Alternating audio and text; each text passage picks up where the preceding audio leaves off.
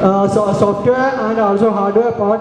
The software part is almost ready with us, and also from this telemedicine we have contacted several hospitals in Kerala, 3 Kottayam hospitals and 1 Trivandrum, and also from Ernakulam Lakeshore Hospital.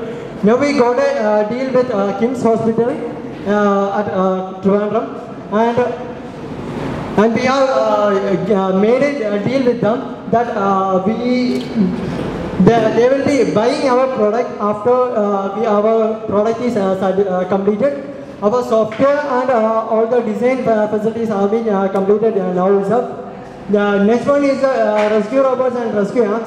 These rescue robotic arms are developed by our 2 eminent team members who are Jacob and also Vivek.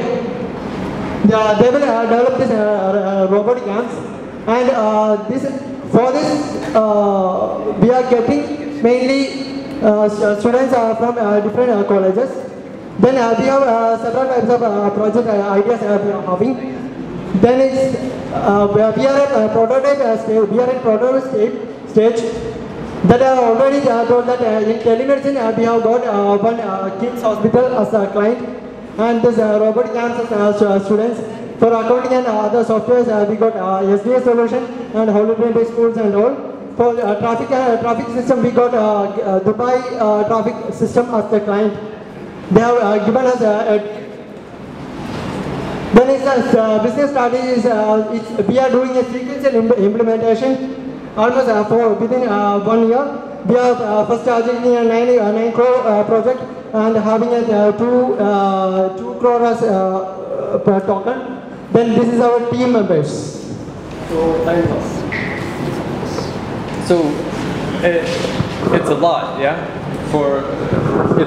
You're talking about doing an awful lot for a relatively small team of young people. Like, so I don't understand. We are having a permanent team of almost 8 members, but we are increasing it because we are having many freelance workers with us who will be supporting us for doing the simple parts of the bots and projects.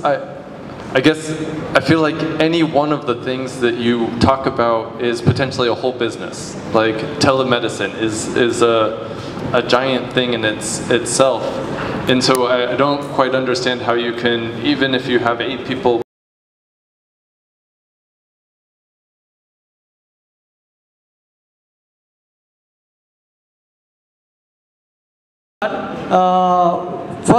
Initially we have developed the software part with the help of all the members, and after